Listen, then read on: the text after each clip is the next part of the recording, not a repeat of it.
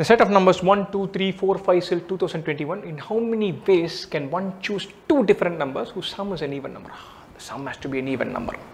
Fine. So if I select 1 plus 3 is an even number. 1 plus 3 is even. 1 plus 5 is even. 3 plus 7 is even. 11 plus 13 is even. 2 plus 4 is even. 2 plus 8 is even. 2 plus 12 is even.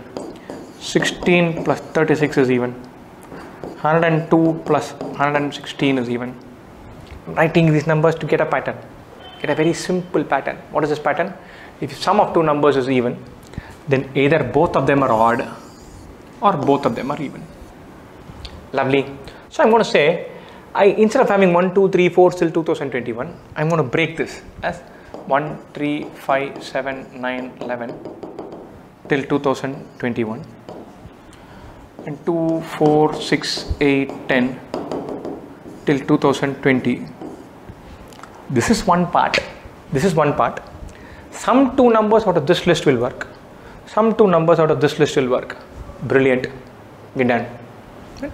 Now 1, 3, 5, 7, 9 till 2021 or 2, 4, 6, 8 till 2020. How many numbers are there in that list? That is tricky. And so totally there are 2021 numbers. It should be half and half. Right? But it's not exactly half and half because 2021 is an odd number. Right? So 2021 is an odd number.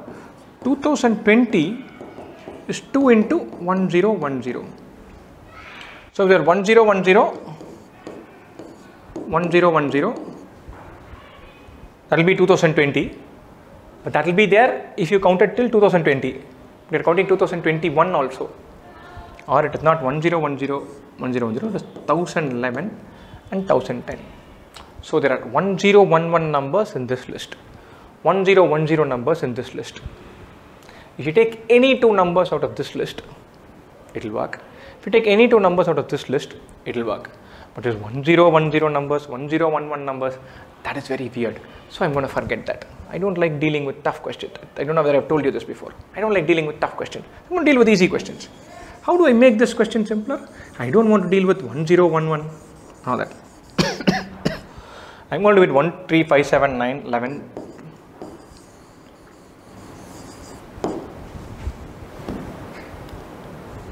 11, maybe 13, 15, 17, 19, 21, 12, 14, 16, 18, 20. I don't want to do all numbers is 2021. I'm going to do all numbers till 21. Similar, ending with an odd number. I'll get this right. Then I'll go to that. Then I want to find two numbers out of this. I want to find two numbers out of this. How many numbers are there in this list? There are 11 numbers in this list. How many here? 10. 2 to 20 all even numbers, 10 numbers. Okay. Now let's go methodically on this. 1, 3, 5, 7, 9, 11, 13, 15, 17, 19, 21. If I take 1, then I can have any of these other 10 to go with it. So with 1 being one of the two numbers, I have 10 pairs. With 3, again one of the other 10 pairs. With 5, 10 pairs. 7, 10 pairs. 9, 11, 13, each of these numbers features in 10 pairs. There are 11 numbers in this list. Each of them comes in 10 pairs. Our total ways of doing this is 11 into 10. Wait a second. We've done this. You should be careful of this, of that old friend of ours. If you select 1 and there are 10 pairs there, if you select 7 and there are 10 pairs there, the pair 1 and 7, 1 plus 7 will get counted here and here. Or when I do this 11 into 10, I'm double counting everything. I shouldn't. I should be very careful about double count. How do I do that? 11 into 10 by 2, 11 into 5, 55. What will be here? Very simple. 10 pairs, 10 numbers here. Each one can be paired with 9 others.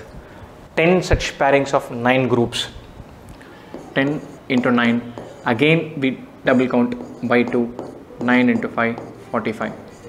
55 plus 45, 100, whatever that comes out to. Brilliant. So now we've got the method. So now let's go do a tougher question. We have 1, 3, 5, 7, all the way till 2021. 2, 4, 6, 8, all the way till 2020. Here there are 1 0 1 1 numbers. Here there are 1 0 1 0 numbers. We know this. We said if there are 11 numbers, it is 11 into 10 by 2. This one can be combined with 1 0 1 0 numbers. So total number of pairings is 1 0 1 1 into 1 0 1 0 by 2. In this case it is 1 0 1 0 into 1 0 0 9 by 2. Add these two, you got our answer. More importantly, the 1 0 1 0 by 2 can come out 1 0 1 0 by 2 into 1 0 1 1 plus 1 0 9 9. Add these two, 0 1 2 11 1 1. So 1 0 1 0 by 2 into 2 1 1 0. Find that number, whatever that number comes out to. 2 1 1 0 into 1 0 1 0 by 2. Multiply, find that number, write down the answer. Somewhere it will fall in place. Right? Beautiful question.